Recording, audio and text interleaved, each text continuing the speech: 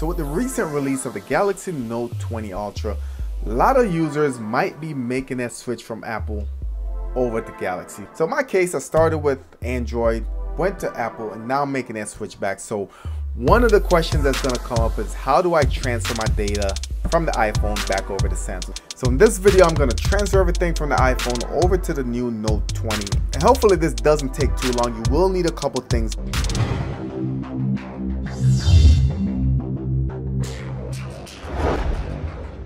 So if you're new to the channel, I do everything tech, from your streaming reviews, streaming news, product reviews, unboxings, and everything in between. Hit that subscribe button in the top right, smash the notification bell. Make sure you select all on notification. That way you won't miss a video or a giveaway. If you're with Samsung for any period of time, you know that they normally provide one of these in their cases. So what this is a USB-C to USB-A adapter, and what you'll do is just plug in one phone to the other, and that way it allows you to transfer data. However, if you don't have one of those, you can use one of these. It doesn't have to be an Apple product. What it is a Lightning to USB-C adapter, and this should work just as well as the adapter I just showed you. So let's go ahead and flip the phones over and get it started. So on the Note, what you're gonna do is launch your Smart Switch application, and this should come installed. You don't have to go to the App Store to get it. So go into your applications, you're going to go to your Samsung folder, you're going to go where it says Smart Switch, go ahead and launch it. It's going to say bring your data to your new phone. So go ahead and click right there, and it's going to ask you how you want to connect your devices. So you have a wireless, and you do also have a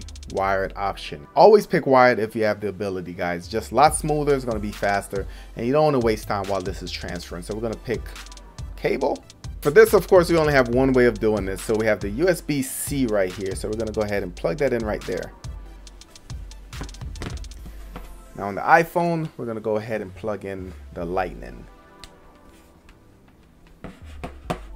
Go ahead and open it. Now you see the pop-up on the iPhone. I actually need to trust this device. So we're going to trust it. And I'm going to go ahead and put in my code. All right, code's in. We're going to go ahead and hit next.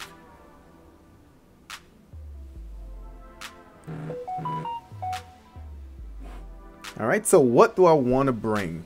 So this is a very important screen, guys. It literally brings up everything you want to bring over to the new device. So everything's checked by default right now, but you can see you bring your calls, your contacts, your messages for the last 30 days, your apps, your data, your settings, your images, your photos, your audio. So basically has everything, and these have options within these menus. So if I click on messages, I can go from 30 days to 3 months. So let's go ahead and do that.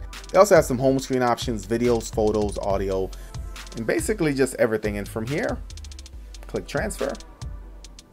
All right, so it's checking the matchings and pretty much brings up all the applications, and from here you can go through and deselect some of them. So Apple Music, for instance, is something I know I will never use on this phone. House Party, I've never used that. I downloaded it but never really got into it. So found our applications, we're going to click install. So finally got an ETA, and you can see it's about 11 minutes, so that's not too bad. So hopefully it copied everything I need.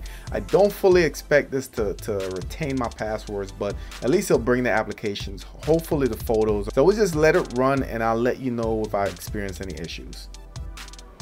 So here's the breakdown of everything that was copied. So you can see it copied 395 contacts, 1900 messages. I need to clean that out.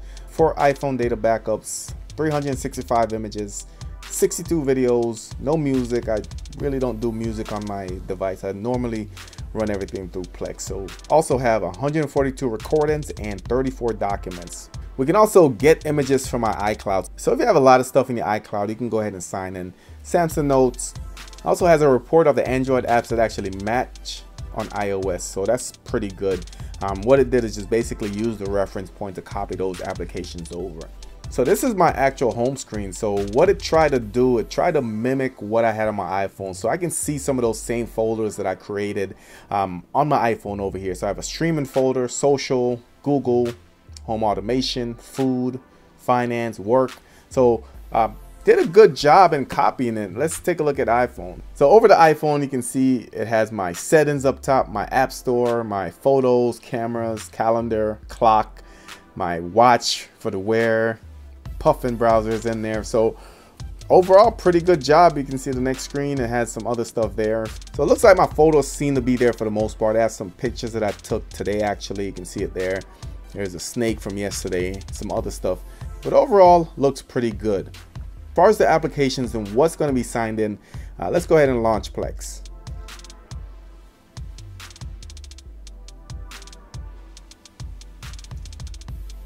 All right, so you are going to have to sign into your applications. That's one thing that Apple will not allow. Let's see, Classroom Dojo.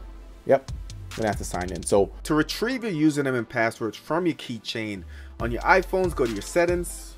You're gonna scroll down to where it says passwords and account.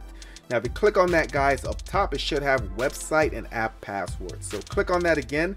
It should scan your face. Just make sure it's you, and within there you'll have all the accounts that you have saved on your device. So if you click on any of them, it should show you your username and password for each login. So it is a little bit cumbersome, but once you go through, you can save the information to Samsung Pass and you should be good to go. Yes, it's going to copy your apps, but you're going to have to go ahead and log in all over again. So keep that in mind.